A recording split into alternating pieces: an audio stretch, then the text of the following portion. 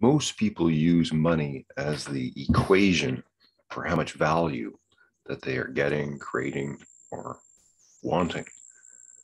What if we shifted that to space and the currency was time? Think about that for a bit. Space. There's community space. There's group space. There's one-on-one space.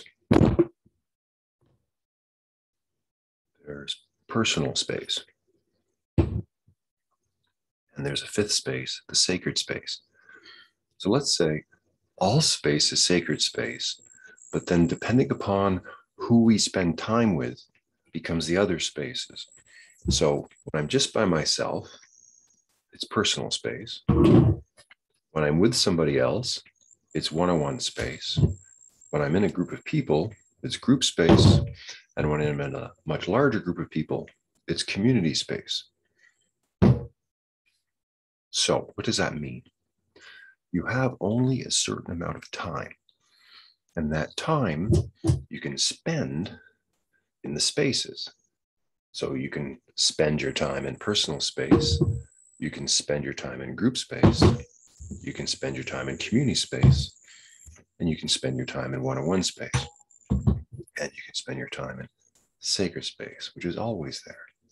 But you have to acknowledge it. You can't contain sacred space, just so you know. So you've got these 4 spaces. You've only got so much time. And if you look at your life with a new set of lenses, look at how much time do you spend in the personal space? How much time do you spend one-on-one with people and with who? How much time do you spend in the group space? And how much time do you spend in the larger community space? This is very, very, very important for you to realize how you spend your time, which is the most important currency there is. So if you want to change your mind, if you want to change your thinking, if you want to change how you value things, first do this assignment. Look at a week. Look at everything you do in a week, and then put it in these 4 spaces. And do that from now on. Plan your weeks by these 4 spaces. And you're going to start to see, wow, I give myself no personal time.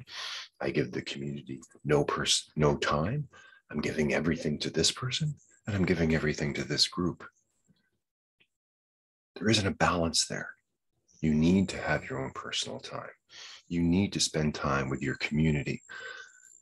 That is what is lacking in our world right now. And that's why everyone is feeling so disoriented.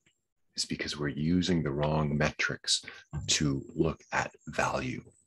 That is how money has shifted the whole mental construct. And that's what we have to change.